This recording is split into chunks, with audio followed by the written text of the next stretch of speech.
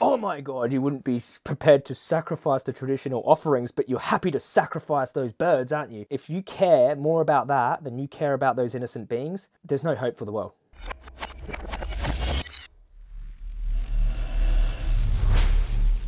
So I was sent this article here by a friend of mine, and I thought it was interesting because I really wanted to respond to it, react to it, and get your opinion on this, because I know there's a lot of vegans who follow this channel. There's a few people who aren't vegan who follow this channel, and I thought we could create some discussion in the comments section. But this is from the Mirror, and it says, "I won't cook my guests a non-vegan Christmas dinner. I'd rather they not come." Sounds like a militant vegan right here. With November officially upon us, Christmas is now right around the corner, and many families are beginning to organise who will be hosting the annual get-together this year. But one mum has said that while she's keen on doing the hosting duties, she knows some of her family will be unimpressed because she's a vegan.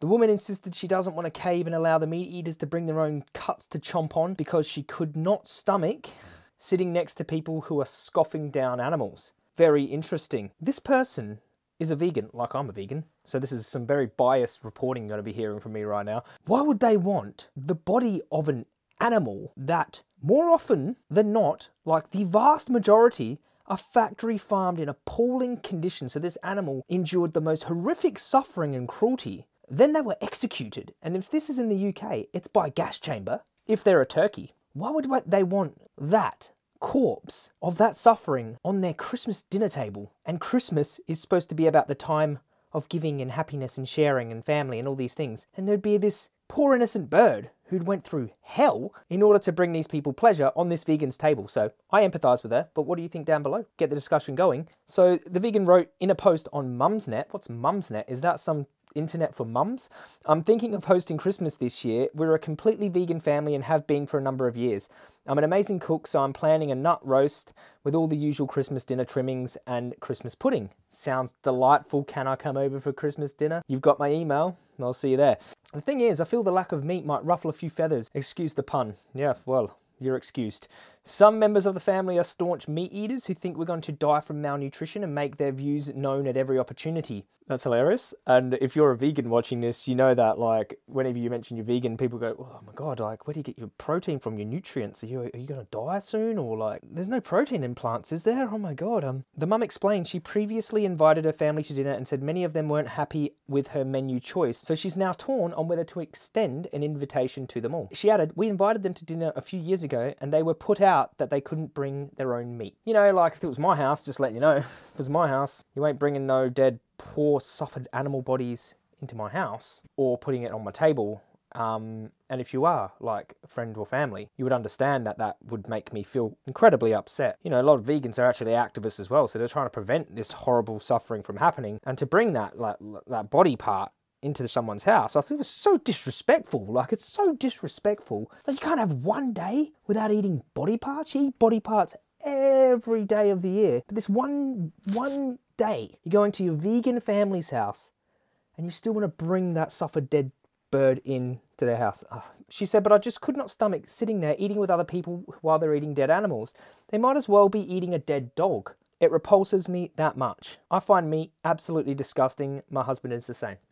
Of course, you're talking to me, the vegan animal rights activist here. I agree with them. Like, there's no morally significant difference between a dog and a pig and a turkey. Like, once you connect with these cows and pigs and turkeys, once you see them chopped up on the table, you got to understand, for a vegan, that is like, it's like a bit of a horror story. It's like, oh my God, like anyone remember Tinsel from last year? Imagine seeing Tinsel get their head cut off and served on a table. Like, how horrible. Like, so people who commented were in favour of inviting the family members but staying firm with the decision to not serve meat. One person said, "Invite them, explain the ground rules and don't be offended if they decline." A second person posted, "Definitely invite them but don't offer meat. I'm a meat eater but would be delighted to eat a lovingly made vegan meal and wouldn't dream of commenting."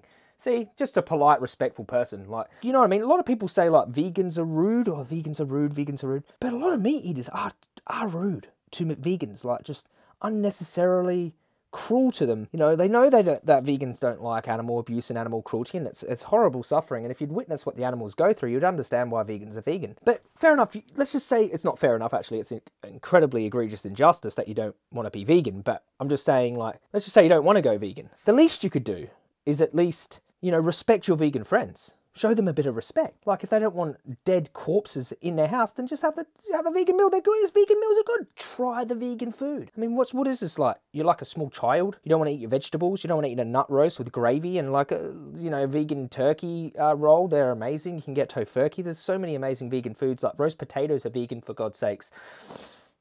Anyways. Another added, if I were eating with vegetarians or vegans, I'd not expect them to serve meat, and I'd be excited to try whatever they offered me. See, just cool. Look, whoever commented this, give me an email. I'm coming around. I'm going to cook you vegan dinner for a week straight. Send me an email. However, others explained Christmas isn't the best time to serve vegan food to meat eaters, as many will be looking forward to turkey. Well, the turkeys aren't looking forward to turkey. Most turkeys are factory farmed in the UK, and they live in appalling, disgusting hellhole conditions, and they're all gas chambered to death. And turkeys are incredibly intelligent animals. They're beautiful, beautiful little sentient birds. It's like the height of selfishness and injustice, just to expect that bird be murdered on your behalf because you're looking forward to eating their body. Bare minimum, don't bring it into your vegan family member's house. But ideally, you shouldn't be eating them at all. These are incredible birds, and you can get the same taste of turkey. Like, I've been vegan now 8 years since World Vegan Day, and you get the same taste, texture that you're used to on Christmas Day. Like, I have Christmas dinner every year, and it's usually something like a vegan roast with potatoes and vegetables and gravy or something like this, and like an amazing vegan Christmas pudding, or, I don't get drunk anymore, but a lot of alcohol was vegan too. Like, just going the Barnable, like, I'm going to do a Christmas special this year, and it's coming, and we're going to show you all the amazing vegan foods that you can have at Christmas time. Someone wrote, if you invited me, I wouldn't come. There are many times when I'm happy to eat vegan food. Christmas isn't one of them. Well, so on Christmas, you want to be especially cruel to the animals on Christmas, eh? On Christmas, the day of celebrating, family and giving gifts and the birth of Jesus Christ, or whatever Christmas represents. I don't even know. It's just a tradition everyone practices and doesn't really question. But Christmas isn't one of those days you want to be kind and compassionate to the animals, eh? It's just Christmas, definitely 100,000,000% on that day. I want as many animals to be tortured and sacrificed for me as possible, so I can have as much pleasure from their demise and their misery as I possibly can, because it's Christmas, and that's my gift to the world, is to cause as much egregious animal suffering and cruelty and death as I possibly can, and stuff their corpses down my throat. And I better stop because I could just keep going. If on Christmas you don't want to eat vegan food, then you better not be eating any potatoes, bruh. Better not be eating any of those peas. You better not be having any of those cherries. You better make sure that nothing you eat on Christmas is vegan, bro. But I'm sure you do eat vegan foods on Christmas, don't you? You eat potatoes. Knowing meat eaters, even the potatoes are cooked in goose fat, the fat of murdered geese. This person here is just like one of the most selfish people on earth.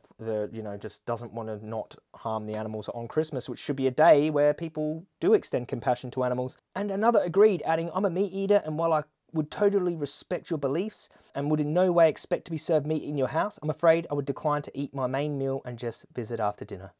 You would decline to eat your main meal? You would decline the vegan food? What's the matter with you, mate? What's the matter? I bet you were that little kid who's like, Mate, I don't want to eat my broccoli. It's nothing personal. I wouldn't mind for another meal, but I love Christmas dinner, and I wouldn't be prepared to sacrifice the traditional offerings. Oh my God, you wouldn't be prepared to sacrifice the traditional offerings, but you're happy to sacrifice those birds, aren't you? You're happy to sacrifice those animals. And I've been in these farms, many of these farms now, and I'm telling you right now, these are the most horrible, feces-ridden, filthy, grotty, disgusting, filthy prisons that you've ever seen. And if you'd like to live, I'd give you 1 week in there, and you'd come out crying desperately with PTSD. It's that horrible, okay? They're living on top of their own feces. They're murmuring, desperately suffering. It's a horrible... Factory farms are all horrible hellholes, disgusting places. And if you want to go to those happy animals, like, there's these happy animals that, take me to the farm. I don't know where these places are, but most animals are factory farmed in the UK and the US and Australia, everywhere. But even those places, those animals go to a slaughterhouse? A slaughterhouse? So you don't want to sacrifice your tradition of sacrificing innocent beings, but you're happy to support slaughterhouses on Christmas. Do you think there are slaughterhouses in heaven? It's a Christian religious tradition. Do you think there are slaughterhouses murdering billions of innocent beings in heaven? Torturing them in factory farms? Destroying God's earth? Everyone knows about sustainability now, and a vegan diet, reducing the earth's farmland by 75%, and, global warming, and the incredibly stupid use of our resources, feeding them all to animals, and then butchering them. If you believe in Christmas and you believe in this Christian tradition, destroying God's earth, if you care more about that than you care about those innocent beings, there's no hope for the world. There is no hope for us to care about each other. If you care more about having your meat on your plate at Christmas than you care about all of these other topics like animal suffering, animal rights, horrible environmental destruction, but you want your turkey on Christmas. Okay, should we respond to some comments? Okay, might as well. Kathleen says she's entitled to serve only vegan. They're entitled to stay home. I'd be staying home. Any other time I would eat vegan, but not for Christmas. I would come to visit after dinner. Kathleen, another selfish meat eater who only cares about her selfish taste buds and not of the lives of the innocent animals. Missy Jane says that's down to her, but I hope she doesn't expect people to cook her a special vegan meal when she visits them, as it works both ways. Well, Missy Jane, she already said she doesn't want to sit down with the bodies of animals on her table, so she wouldn't come over anyway if you cooked her a vegan meal. If you had corpses on the table, she wouldn't come over. Like, you're another, selfish individual who only cares about their taste buds and doesn't care about the suffering and rights of animals. Couldn't they make the compromise that someone cooks and brings a turkey with them instead? No one should make people eat foods that they don't want to eat. Oh my God, Kimberly, like, wow, do you care about justice now? It sounds like you're a freedom fighter. No one should make people eat foods they don't want to eat. No one should make an animal go through that type of hell so you can eat their body. Like, don't you think of that, Kimberly? Like, you're more offended that someone won't let them eat meat inside of their house because they care about animal rights. You're more offended by that than you are by the horrible mass murder of innocent beings so you can eat a piece of their body at Christmas time. And there should be options, especially at Christmas. In my household, there have been 4 years, both meat and vegan alternative, and people have been able to come along if they wanted. You're just the queen of justice, aren't you? But even though you eat the corpses of these dead animals. Lynn Ross says, I would eat before I went and not worry about what she was serving, just be with the family. Well, okay, Lynn, no worries. Like, can't control Lynn over here. He's just going to eat before he comes, but he's still going to go over there and be like, and not completely refuse going to see their family. So he'd make sure he got a bit of animal abuse in before he went to the vegan's house. Her house, her rules. It's simple. It's easy to go and be happy and with what you're given, or don't go. It really isn't a hard choice. I'm not a vegan, but I understand and respect their decisions, and I certainly respect their choice in their house. Oh, well, it's starting off good here. Respect their choice in their house. Okay, she's into respecting choices. Charlotte, maybe she respects the choices of the animals and thinks, oh, well, do they choose to die? I don't think they'd choose to die. Maybe they choose to live. So I'm liking this so far. Let's continue. However, I don't like hearing however. If I was cooking a Christmas dinner and had a vegan coming, I would make sure they were catered for, and I'm happy to, but then it would be my house and my rules, and I'm happy to accommodate. Okay, well, it sounds pretty nice, Charlotte. But if you care about respecting choices, Charlotte, maybe you should just respect the animals' lives. You know what I mean? You say, well, don't go. It isn't really a hard choice, but you know how easy it is to make the decision to be vegan and to respect the choices of animals? They don't choose to be in a slaughterhouse. I think she's totally right to not serve something she doesn't agree with to her guests, and also I think non-vegans should be sure to have some vegan options if they invite a vegan. Look, I'm liking all these people, being accommodating to vegans. I think that's really nice of them, but I think they should be nice to the animals and stop paying for them to be gas chambered and murdered. But, what do I know? I'm just thinking out loud. Here we go. Dirk Dago. Going to screen cap that one because we're going to put it in the video right now. To be honest, I don't think they want to go to your house for Christmas for a vegan meal. They don't force meat on you, and you shouldn't force vegetables on them. My advice is to stay clear of this vegan Christmas. Oh, Dirk Dago, mate, you're just the most hilarious. Who is Dirk Dago? Let me just have a little close up here. Well, I can't see. He's got silly teddy bears. Must be a little troll account, but like they don't force meat on you, and you shouldn't force vegetables on them. Well, you know what, mate? You shouldn't force animals to suffer in horrible hellhole factory farms and then force them to die in a blood-filled, fear-filled, disgusting death factory slaughterhouse so you can eat their body parts. I think if you care about forcing, then maybe you should care about what your lifestyle is forcing on innocent beings. What do you guys think down below? Let's get into the discussion. I personally, you're not bringing any murdered animals into my house. I'm not sitting at the table with you while you're eating murdered animals. It's just a principle of mine. If you want to hang out with me, we're going to eat vegan. If I was an anti-child abuse activist, I wouldn't want some horrible child abuse paraphernalia on the table when I go to your house. But I understand this is legal abuse of animals. This child abuse is illegal. This is legal abuse of animals, Joey. It's traditional. We've been doing it for thousands of years. I've heard it all. Out of principle, I wouldn't have that stuff on the table at my home. Christmas is coming up, and a lot of vegans are going to have to go through this exact same problem. So let's start a discussion down there in the comments section. Do you think it's unreasonable for this vegan not to allow animal products in her house? I definitely wouldn't. I'm on her side. What about the meat eaters down there? Do you think it's unreasonable of the vegan not to want these body parts in our house on Christmas? Do you think meat eaters should stop being sooky lala, sour sobs and just eat some vegan food and they might even really like it? You know, what is this attachment you can't let go of just one day? Leave your comments down below and I'll see you all in the next video. Here's to a vegan Christmas coming very soon to a YouTube channel near you, my YouTube channel. Peace.